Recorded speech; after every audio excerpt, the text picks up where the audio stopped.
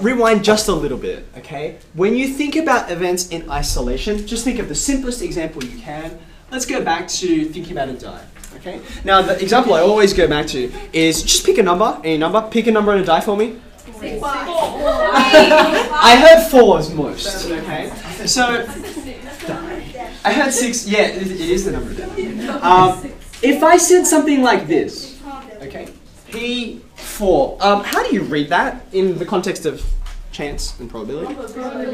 It's a probability of rolling a 4. Okay, so far so good. Now, if I said in theoretical terms, like in theory, what would the probability be? Your answer would be? 1 out of 6. Okay, now just remind me, 1 out of 6, where does the 1 come from? Like, what does it mean?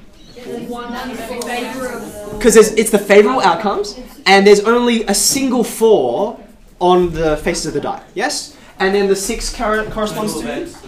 Yeah, very good. The total events, the size of the sample space. There are 6 faces. You get it. Okay. Now, underneath this where you've written this, what I want to put alongside this, remember I said, I don't want to just think about events in isolation.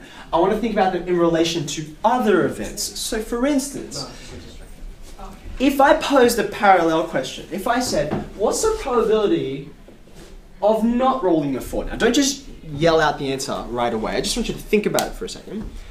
How would I go about answering this? There's at least 2 ways, okay?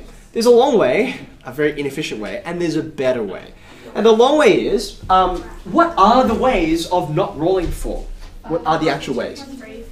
Thank you. 1, 2, 3, 5, and 6, okay? So the probability of rolling not a 4 is all of those probabilities. Do I multiply them or do I add them? I add them, right? Because really, this is the probability of 1, or 2, or 3. Can you write this with me? Or 5, or 6. And when it's or, you're adding these. These are separate. They can't happen all at the same time. You can't have a 1 and a 2, right? So, unless you're rolling twice. So because they're ors, that means I can add. That's the probability of a 1 plus the probability of a 2, and you get the idea. Okay, now that I've said it out, and hopefully you already worked out what the answer is, you can see where the answer comes from, right? Each of these is just like the probability of rolling a 4, if the die is fair. Each one is a 6th, there's 5 of them, so that's why the answer, of course, is 5/6.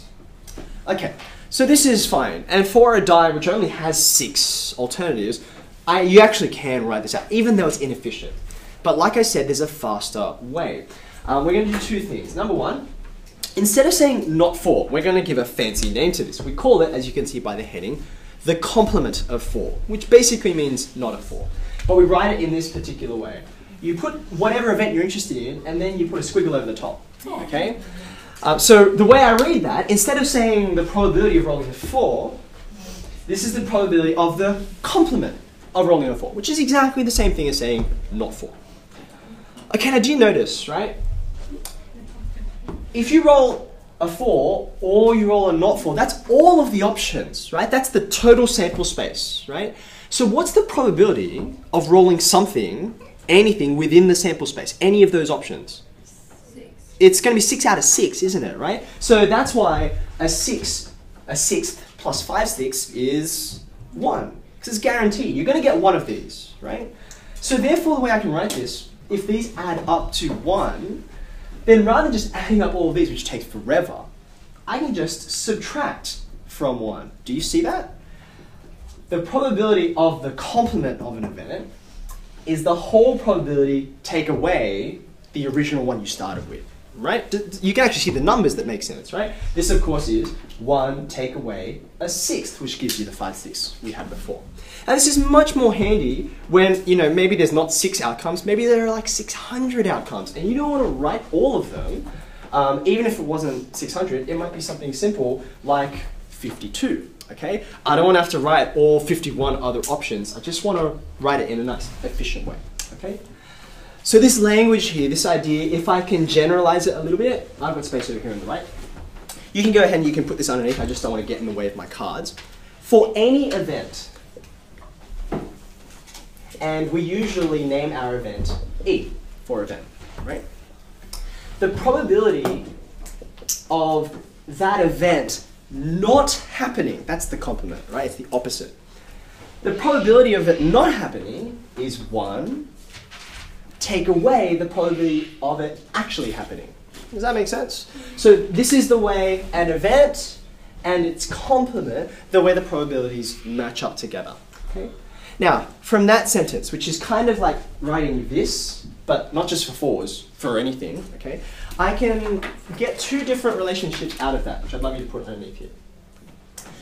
You can either say, if you rearrange this equation just a teeny bit, for instance, I could add this probability of the event, I could add it to both sides, right? If I add it to both sides, over on the left I'll get this. How likely is the event to happen? How likely is the event not to happen? They'd better add up to 1. Do you see that? Because look, it's disappeared from the right-hand side. Or alternatively, in the same way that I wrote this, if I think about the actual event, then the probability of that happening is 1 take away its complement. Okay?